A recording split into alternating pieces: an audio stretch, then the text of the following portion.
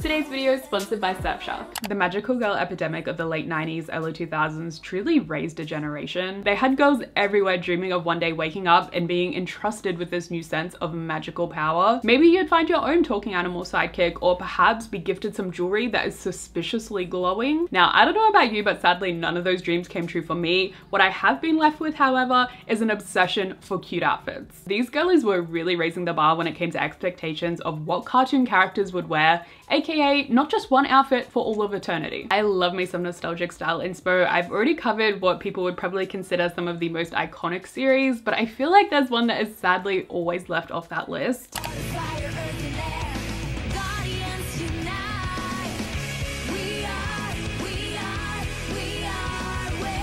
Like, to the point where I thought I had gone crazy, because for the longest time I never saw anyone mention this series until maybe like 2022, and from then on I've gotten a couple of random things pop up on my TikTok feed like once in a blue moon. So I'm like, okay, definitely not as popular as I originally thought it was, but the girls who get it definitely get it. I ended up doing an Instagram poll, and to my surprise, the Witch lookbook actually got majority votes. I thought there was not a chance for it, but here we are. To be fair, it's been a very long time coming. You might be like, oh, February, that wasn't that long ago. No, check that timestamp again, 2023. The thing is, when I'm really excited about a concept, it somehow becomes too much pressure and my brain convinces myself that everything I have planned just isn't gonna cut it. It's never gonna be good enough, so just keep pushing it to the back burner. But a couple of months ago, I made a Pinterest board saving a bunch of outfits from the comics, and then on my YouTube feed comes this glorious 4-hour deep dive from Lisa, and that was the final push. I was like, yep, this is a sign you can't back out of it again. So please make sure you go and check out her video, because without it, you might have been waiting another year for this lookbook. I really want to get back into these TV and film inspired videos this year, so you need to hold me to it this time, okay? Let me know your thoughts, any recommendations. Even if they're not available on my streaming platforms, chances are I will be able to find a way with today's video sponsor, award-winning VPN Surfshark. Not only are they protecting me while I'm browsing online, but they also allow me to unlock content from around the world. So Surfshark is a virtual private network available to download as an app or browser extension, and will allow you to quickly and easily change your location settings and then instantly have access to a ton more content that's not usually available in your region. Whether you want to find something new or rediscover some old favorites from anime, teen TV, iconic films, K-dramas, drag race, you name it, your options are endless. It's also an absolute must if you want to make sure you're browsing securely online. Surfshark do this through various methods, including adding an extra layer of protection when you're using public Wi-Fi, and by preventing companies and bots from tracking your personal information. Surfshark also offer unlimited devices under just one account, so you will always feel safe. You can get an exclusive deal with my code SPOTLIGHT, and at the moment they're offering up to 3 extra months for free. And since Surfshark offer a 30-day money-back guarantee, you can try it all risk-free for yourselves via the link on screen, scan that QR code, or check out more details in the description box. So WITCH is actually an acronym for the 5 girls' names: Will, Irma, Tarani, Cornelia, and Haylin. Each of them represent a different element and together form the new Guardians. For the longest time, I didn't actually realize how young the girls were. As a kid, I feel like everyone feels aspirational, so age isn't as much as a concept, but now you're telling me that this is a 12-year-old with better personal style than me. Regardless of their age, they truly were serving up some looks, and I really appreciate that although you can see that the characters have a personal preference or lean towards certain styles, they weren't too boxed in. Everything still feels very free. It's not like this character must only wear these 3 colors. Winx. I feel like that is the elephant in the room, because for some reason this feels like some sort of fan war between the Winx and WITCH fandoms. If you are a true magical girl lover, I feel like you just ate everything up. Trust me, I understand the love for the costuming in Winx. It's so playful and vibrant, but I gotta say, I think I actually prefer the styling we see in WITCH. It's so stylish, but it still feels very wearable, as opposed to Winx, where when I'm trying to take style inspo, it almost ends up feeling a bit cosplay-y. And I think your experience with this series probably differs greatly depending on where you live. It actually originated in Italy, and from what I've seen in Europe, you guys got some really cool inclusions with the magazines. Tragically, I actually grew up on just the good old-fashioned novels, so I was just reading the books and only getting a little taste of the cute outfits with a couple of comic panels in the beginning and end. Later they went on to release full graphic novel versions, jam-packed with these beautiful color comic pages. I would have absolutely lost it for these as a kid, but I recently picked this one up secondhand. And of course we have the bridge that brings us all together, the Disney TV show that ran for 2 seasons. Today I'm mostly going to be taking inspiration from the graphic novels just because the outfits have so much more detail. If someone has ever tried to categorize you as a weird fashion girly, I guarantee your favorite in the series would have been Haylin. She's serving you interesting layers, funky color combinations, and accessories for days. No surprise that I have a soft spot for her and her wardrobe. Her outfits can be a little bit harder to transition into real life just because they are a little bit more cartoonish than the other girls. For that reason, I tried to stick more true to her accessories and then had to take liberties with some of the other elements. There was absolutely no choice but to include goggles in one of the outfits. I love this as a character design and animation. Unfortunately, when I go to wear it, I always feel like I should just be going swimming. But overall, we're still feeling very Haylin coded. To me, these pinks and purples is what instantly comes to mind, and we also see her a lot in puffer jackets. I decided to opt for the vest version instead, just so it didn't swallow the entire outfit. And I do think we'd share the same addiction for shopping on buyee, so the hysteric glamour sweater just made sense to me. I recently thrifted this blue sweater and it reminded me so much of this image. I actually remember back in the day when these were really trendy, but I was kind of too young to be shopping from those sort of brands, so I'm just so excited to have it now. No surprise I couldn't pull off a copy and paste, but I tried to stick to a similar silhouette with this pleated skirt. But like I said, when it comes to Haylin, it is all about the accessories, and more often than not, she's gonna be wearing leg warmers. And I also thought the ear muffs would be a good touch. The camera kind of washes them out, but they actually have little kurumis on them, so the purple ties in nicely with the accent colors we have going on. I thought it was interesting how many tops we see her in that have the string tie-up details, so I knew I wanted to include this top, but it is way too cropped for my liking, especially considering the girls are more so in low-waisted items. I ended up layering a long sleeve underneath, and I think it actually turned out for the best because the pattern brings some life to the look. Everything else felt very one-dimensional. The boots look almost identical to a pair we see her in, but I think it's actually the coat that brings it back to Haylin. Before that, I'm like, have I strayed too far from the original source material? But once that purple coat's on, I'm like, no, I could totally see her wearing this. Okay, so originally I was only doing 3 looks for each of the girls, but then I was like, no, that's not enough. So I added on an extra one, but I like to consider that the wild card. Okay, don't take it too seriously because I don't think this is as spot on. It definitely still has those same elements I'd expect to see her in, like the leg warmers, the stripy scarf, but something about the color palette is not quite right, but I still think a fun choice. Also, you just can't convince me that she wouldn't be rocking these headphones. Like, come on. Will, who's essentially the main character, definitely leans more into a tomboy sort of aesthetic. In some series that might mean they never get a cute fit, but that is certainly not the case here. I actually love her character design. If Gigi's your favorite in the Peach Riot series, then I definitely think you'd also be a fan of Will. A pair of baggy jeans and a hoodie felt like an absolute no-brainer for Will. The cut and graphic on this one still kept things cute though, and we do actually see her in a star motif a couple of times. What would have been even better was if we had something with a frog, because that's kind of her signature. I had less accessories to play around with, but we do see her in a striped scarf a couple of times, and I don't know, I just thought that this bag suited her style perfectly.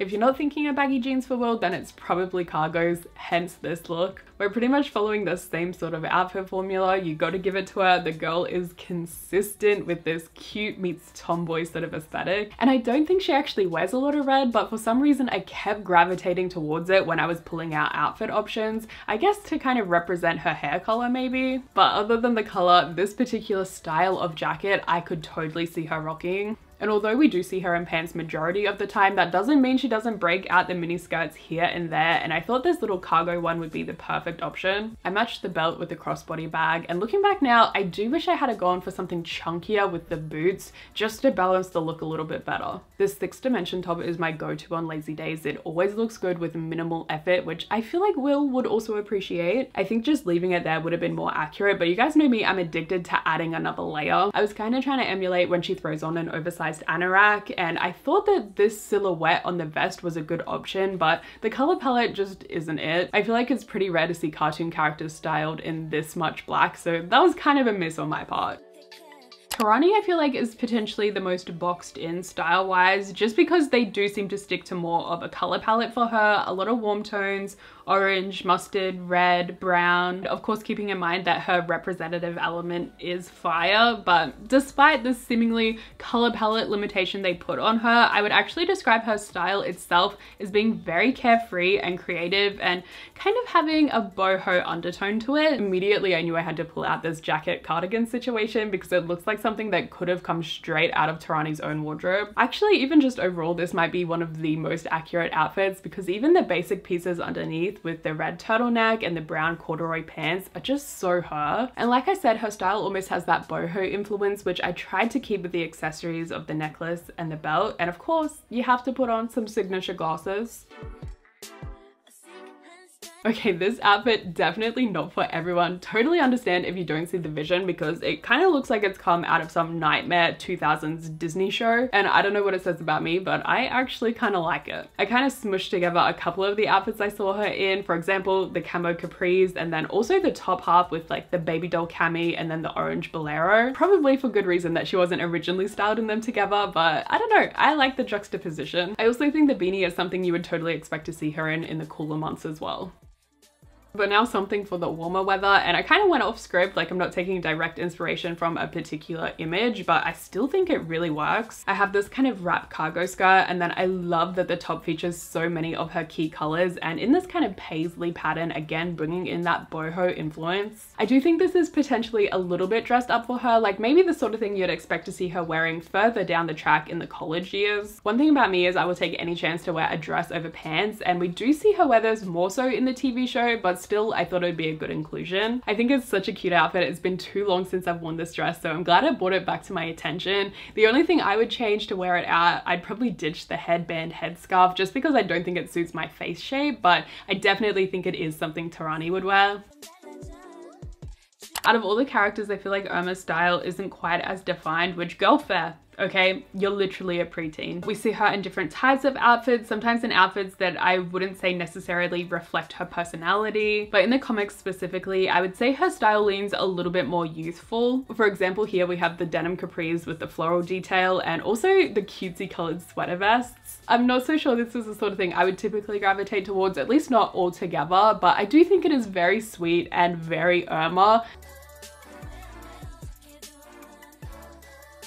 Another way that materializes in her outfits is the more bold color combinations and also the loud graphics. And I actually saw her in almost like strawberry merch on a few separate occasions. I was like, say no more. I have the perfect top for the job. I layered it with a striped cardigan that brought more of those colors out of the shirt and opted for a red midi length skirt. I don't know, I feel like this is very on point for that particular time period, but for some reason it also reminds me of what you would have seen on TikTok in 2020. So that's kind of throwing me a little bit. This was the one look I saw and was like, you know what? I do actually kind of own that outfit. Of course, it's not exact. I like to put my own spin on things as always, but I mean, a little tie-up cardigan and a denim skirt is just a classic at this point. I feel like it doesn't matter when you're wearing it, it's gonna look good. And specifically, I do really love the color palette of the different shades of blue here. Okay, so if previously you are only ever familiar with the TV series, I'm guessing all of that was very confusing for you because that is not the same girly. I don't know why, but for some reason they decided to turn her into some sort of baddie. Like the outfits are a total vibe,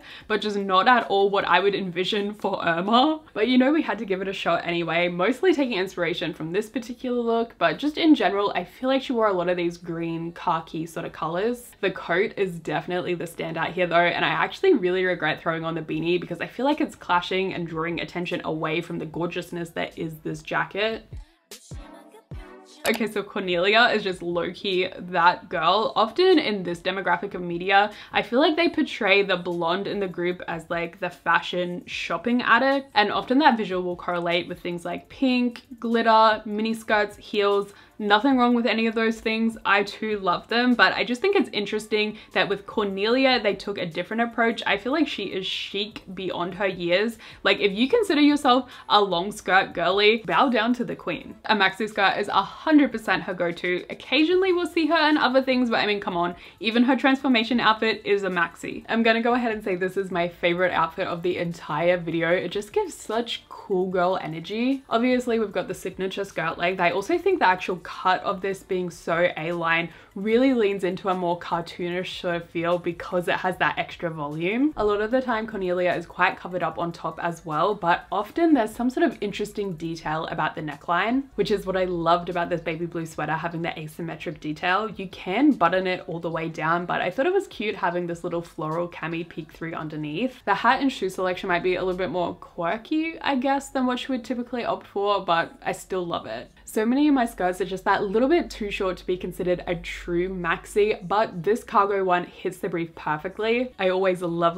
the combination of pink and green, so I tried to bring that in through the halter top. The styling might not necessarily be what instantly comes to mind for Cornelia, but I was actually taking direct inspiration from this particular image for the hat, the bag, and the little cardigan. Completely off topic, but there's also something about this hat and belt combination that makes me feel like I'm on Veronica Mars. But anyway, moving on to the next fit, and you guessed it, it is again a maxi. A lot of the time there's not too many patterns in comics and cartoons because it is more intricate to draw, I guess, but we saw her in this plaid skirt one time and I ran with it. Unfortunately, I didn't have anything in the same colors, but I just tried to play around with pieces that I thought Cornelia would also reach for. It still felt like something was missing, so I tried doing her side part and oh my god, it brought back terrible memories because this does not suit me at all. I don't care that it's coming back in trend. It felt absolutely criminal not to include a poncho for Cornelia because it's definitely one of her staples. Surprisingly, I only have one in my collection at the moment that didn't really represent any of the ones we saw her in, but I did see this look that I knew I'd be able to recreate with a pink dress and white cowboy boots, which also conveniently happened to match the poncho I have.